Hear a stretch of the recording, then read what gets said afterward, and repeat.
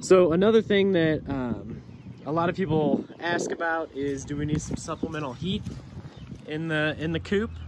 Kind of depends on your environment, but a general recommendation is no. Once the temperature outside is above 50 during the day, and your chickens are at least 5 to 8 weeks old whenever you move them out of the brooder, they can maintain that body heat. They've got plenty of feathering. You can see the feathers on these guys just blowing in the wind.